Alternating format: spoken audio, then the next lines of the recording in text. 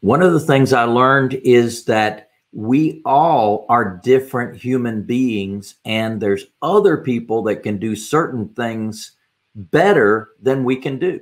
So, in other words, we have certain strengths, we have certain talents. And when we spend the time to actually identify our own personal talents and recognize and embrace the fact that there's certain things that we're just not good at, and there are other people that are better at those things, that's exactly the folks you need to add to your team. You don't need to add somebody that's like you. You need somebody that's not like you. That, for example, if you're not good with math, get a bookkeeper. If you're not good with secretarial skills and typing and things like that, there's other people that absolutely love that process.